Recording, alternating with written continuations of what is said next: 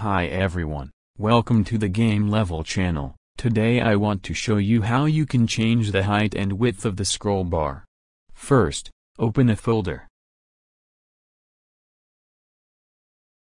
You can see the height and width of the scroll bar in Windows 11 by default. Go to the Windows search bar and type Registry Editor.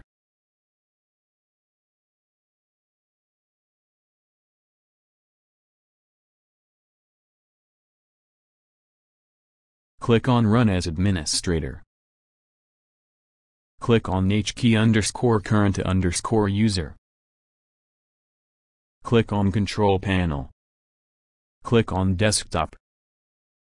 Click on Window Metrics. As you can see, the value of scroll height and scroll width is equal to -255 by default. Double-click on scroll height. You can increase or decrease the scroll height by increasing or decreasing this value. For example, I type -350, click on OK. Double-click on scroll width. You can increase or decrease the scroll width by increasing or decreasing this value. For example, I type -350. Click on OK. We close the window. Restart the computer.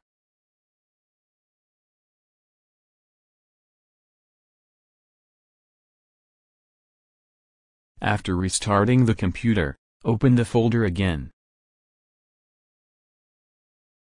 As you can see, the width and height of the scroll bar increased. I hope this video was useful to you. If you wish, you can subscribe to this channel. If you click on the bell, you will receive a notification as soon as a new video of me is released.